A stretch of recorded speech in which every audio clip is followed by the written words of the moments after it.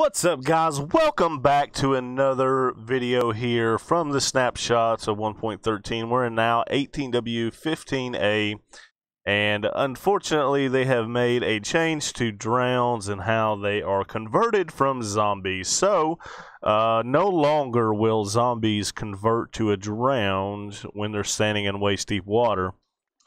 So you know, now they have to be, their face has to be in water to convert.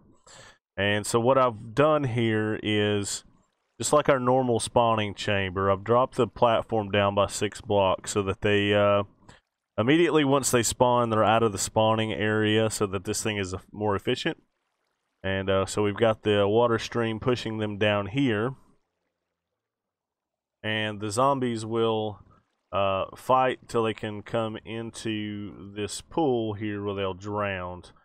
Now, it's very possible that adding a 1x2 here will be a little bit more efficient, so they have more room to fall in, and that'll be fine.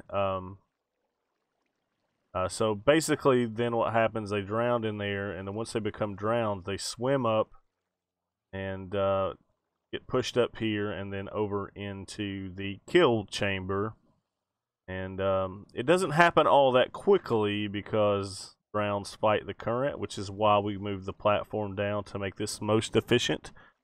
But they do end up over here, and once you get about 4 or 5 drowns in there, they'll swim up with a great momentum and just force everything over all at once.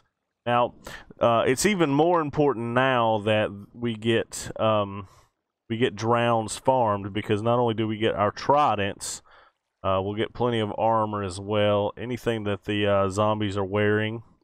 But we also have this new item in the game called the Nautilus shell, which we need to make conduits, which I'll make another video tomorrow about how conduits work. And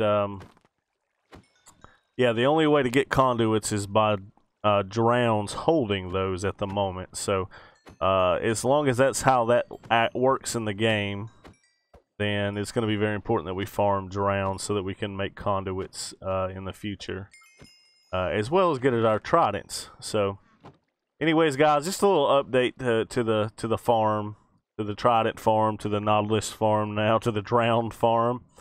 And yeah, that's what we're going to need to do for this to work. And guys, this has been Ike here, bringing you tutorials and inspiring you with ideas to hopefully help you survive and thrive in Minecraft. Until next time, happy Minecraft, and we will see you later. Bye!